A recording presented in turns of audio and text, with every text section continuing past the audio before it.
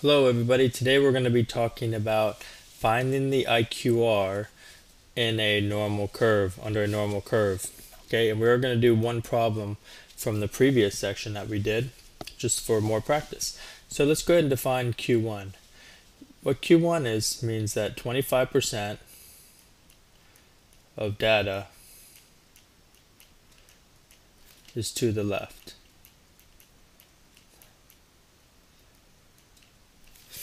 Okay, so basically all this is a fancy way to say the 25th percentile. So Q1 is the 25th percentile. Okay, and what about Q3? Q3 is the same thing, but it's 75% of data is to the left. So Q3 is just another way of saying the 75th percentile. 75th percentile. Okay, so the IQR is Q3 minus Q1. Okay, and this is where 50% of the data fall between that. So let's do these couple examples. And something that I wasn't doing too much in the last videos was describing my context at the beginning of the problem, which is my W's. Okay, so the first one, who? Who am I interested in? Remember, the first two are the most important. Who? The who here is all high school students. That's my who. This is important when you're doing these problems. And the what? What are we interested in these students? Their SAT math scores. This is my what. How about where? I don't know. How about when? When was in 2011. Okay? When is 2011? Why? Hey, it's fun. It's a whole bunch of fun looking at stuff like this. How'd they get them? They had a census, which you might not know yet. They took everybody. Okay, so here, let's go ahead and do the first one. And remember, we want to go from percent to z to our x, and I'll do this the formula way. So we're starting on our standard normal distribution. Standard normal distribution. Okay, so that's 0. This is 1, and I want the top 10%. The top 10% is going to be over here somewhere. Top 10%. This is the top 10%. Remember, the whole thing's 100%, so it's the top. This is below, over here. This is the top. Top 10%.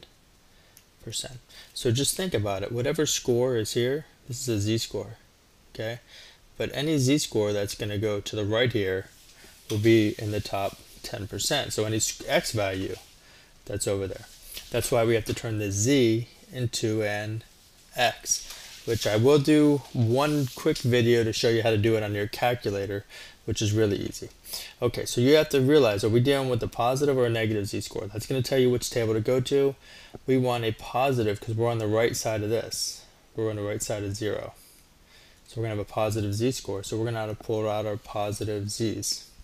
Okay, so I'm looking for 0.1. Oops, sorry. See, I almost made the mistake myself. Okay, top 10%, what would be the percentile? The percentile would be the top, would be the 90th percentile.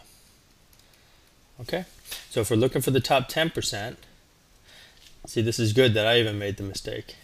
Okay, because I'm not looking for the right on here. I want the right, but on the chart, it only gives me the left. It doesn't give you the right. See how that's white right there and this is shaded? We want the left. So I'm actually looking for 0.9.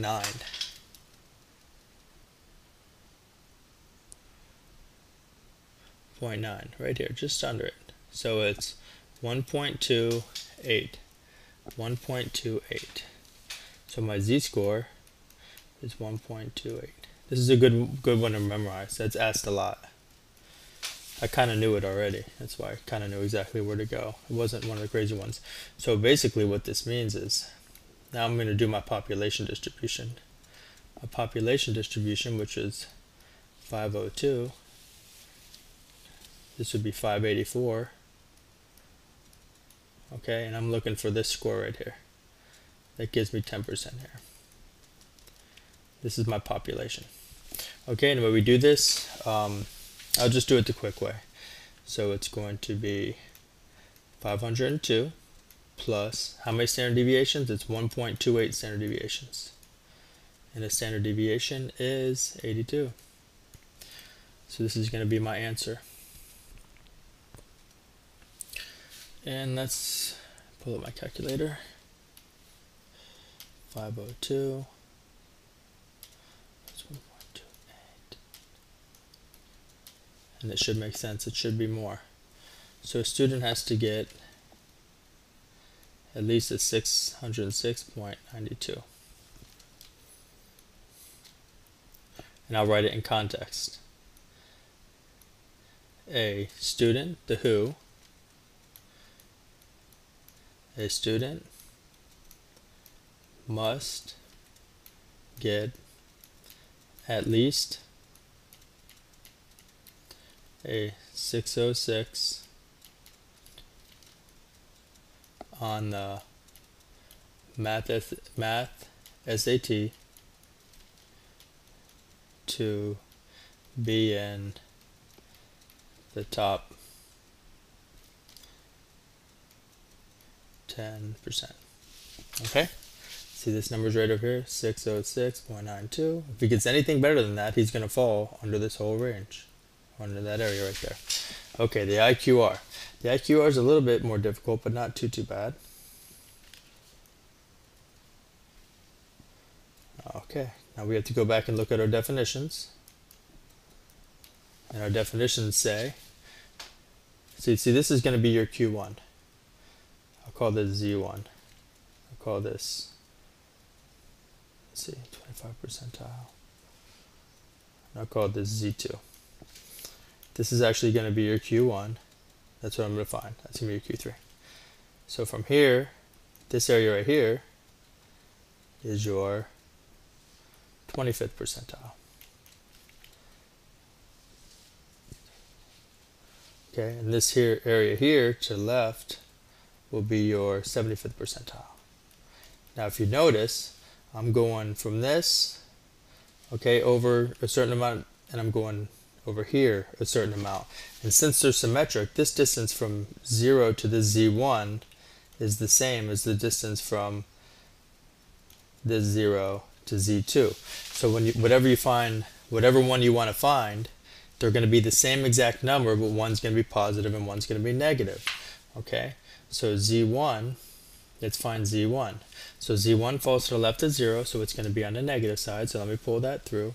And since it's on the left side, I'm actually looking for 0.25. I'm looking for 0.25.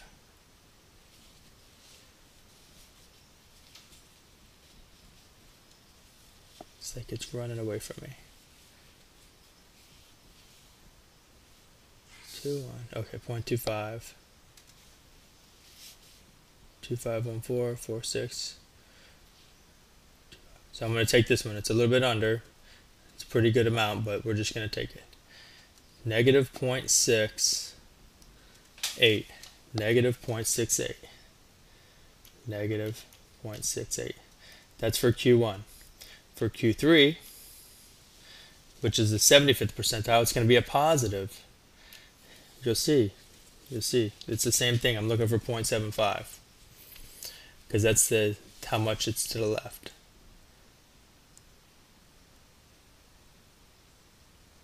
Okay, so 0.678. It goes a little above it, but it's basically the same thing. Since it's the same thing, it's symmetric. It's the same distance away. I just want to look at the negative one real quick.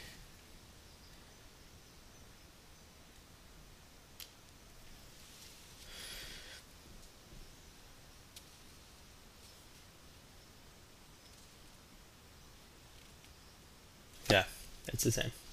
Okay, so now to find Q1, I just use my formula. So Q1, I'm going to call that Q1 now, not X1. So this is Q1 equals the mean, which is the mean I have 502. Okay, since I'm on the left side, it's minus this many standard deviations. And for my Q3, It's going to be the same thing, but I'm going to add.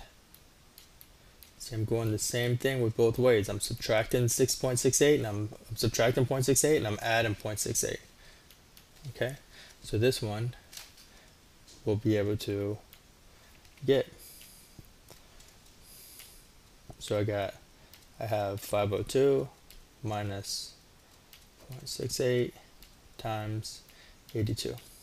So that's 446.24, and here I have 502 plus, because I'm going to the right,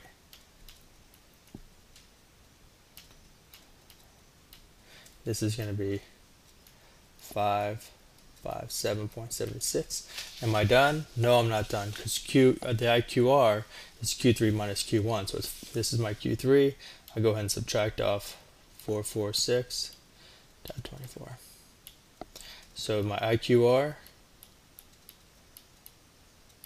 equals 111.52.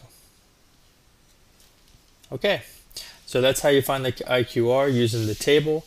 I'm going to do one more video showing you how to do it on the calculator, and that'll be it. So thank you for watching. Have a nice day.